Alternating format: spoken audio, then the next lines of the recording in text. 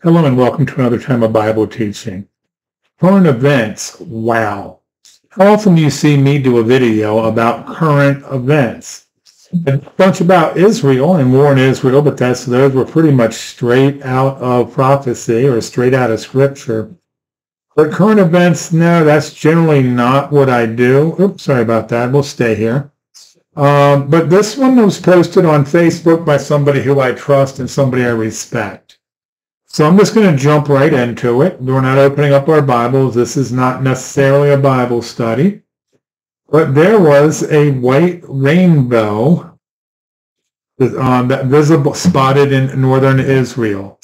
And this is from Israel 365 News. And the date on this is February 11th, 2024. So it was just recently. And according to this, it was spotted on Friday.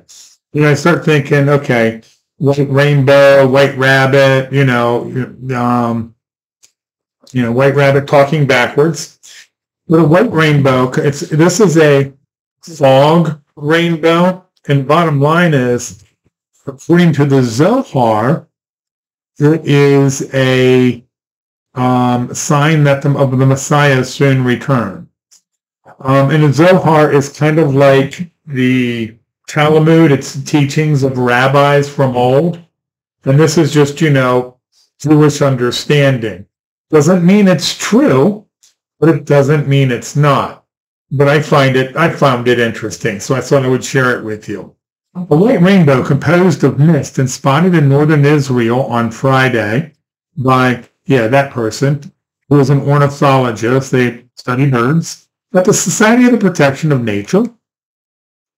As the name suggests, this phenomenon is very similar to a colorful rainbow we normally see, but is formed in fog rather than rain. Because of the very small size of the water droplets in the fog, less than 0.05 millimeters, the colors in such rainbows are very weak, and you can mainly see the color white, with a little red on the outside and a little blue on the inside.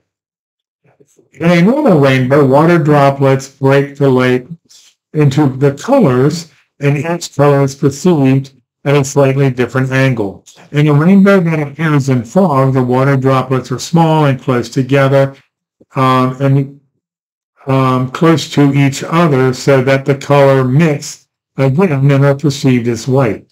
This is also what happens normally in the clouds, which is why they are perceived to be white.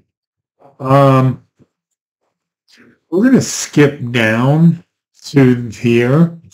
But according to the Zohar, a rainbow of bright colors entirely of white marks the imminent arrival of Messiah.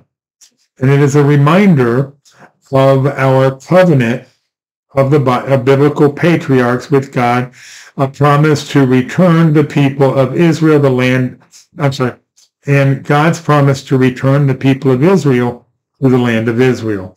When God does so, he will adorn the people of Israel with all the decorations of a bride. I think that's pretty cool.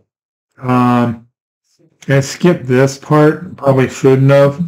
Many people are seeing this rare phenomenon, reminded our section of the Zohar, section 1,72b, that differentiates between a dark-colored rainbow and a light-colored rainbow.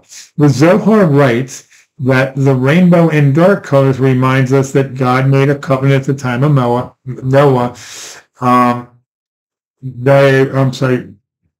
promising not to flood the world again. A colored rainbow should awaken us to repentance, that the gods of the God's covenant, it's interesting, the gods of the God's covenant, the Jewish thing, what can I say, in the days of Noah were bound by the law of the 16th century. I'm not sure what they're saying there. Anyhow, just to throw it out there, we see it. I'm looking for it this fall in Rosh Hashanah.